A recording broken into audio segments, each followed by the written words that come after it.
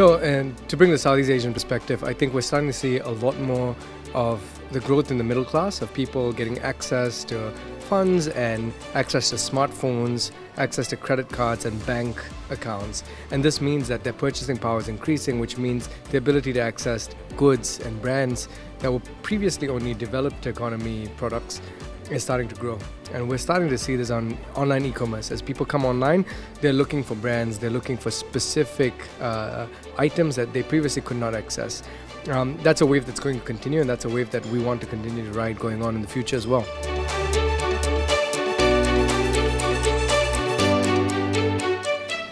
Mobile will continue to grow. As smartphone penetration increases, as more and more people have access to better connections and better data rates, the usage of smartphones will increase. I think the key is two things. Number one, is not leaving anyone behind. There's always going to be individuals with slightly slower phones, with not the right operating system that for apps to function on, and we want to make sure that everyone has access to the right tools and the right applications to be able to access these e-commerce sites and to be able to shop. The second thing is making sure that there's a seamless experience across all the devices that we connect with our customers with, right? So it means that even though we're mobile first, we don't neglect users that prefer to use our mobile site. It means that if a user prefers to shop on the desktop, we don't leave them behind. It means creating a cohesive environment that a user sees the same items, the same brands across these different platforms. So even though we're mobile first, it's about creating a cohesive environment across the platforms.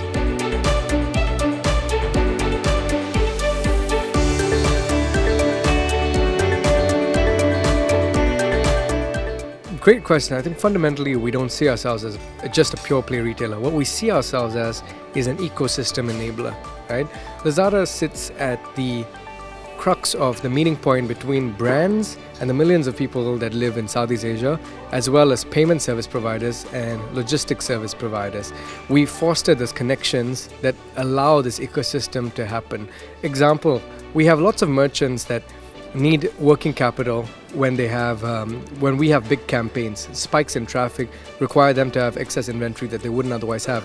We partner closely with banks in Southeast Asia to create financing tools for them to be able to meet those inventory requirements. So as an online retailer, it requires to have a mindset that's beyond just buying, selling. It's a mindset beyond just products. It's how can we create an ecosystem across all the different components that results in retail, and do it in such a way that people eventually start thinking about online retail first. So what we're trying to engender here is a lifestyle shift. It's a shift that when you want to purchase something, you open up your phone first, or you go to the desktop before you choose to take your car out.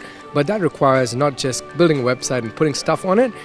So it's not pure play offline and pure play online, right? What it is creating an ecosystem that connects all the different parts, the banks, the logistics, the offline stores and the online stores for one cohesive environment.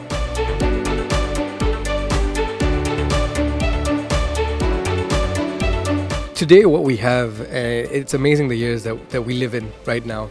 We have access to an immense amount of computing power. We have access to an immense amount of new tools and new technologies. We have access to an immense amount of data. The trick here is in getting the usage of these items right.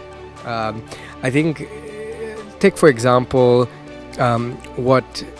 what AI is becoming for us. A lot of us are using it to personalize and create recommendations that are specific to users. And I think this is something that's going to be a key winner going forward.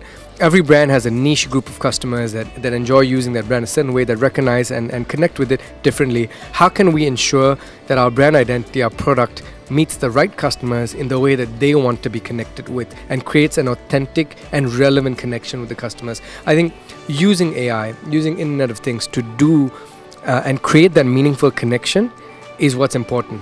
And that's going to fundamentally be the way we move in the next 10, 20 years. It's the new tools and new technologies and new startups that realize how to use these tools and technologies the right way for brands and sellers to make connections with customers.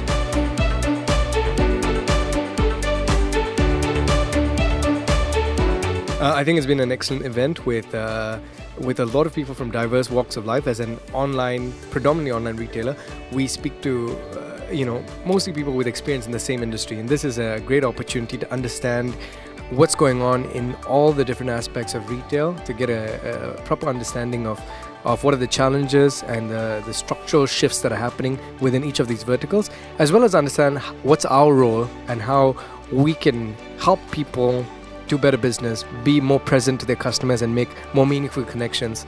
We're very happy to be here.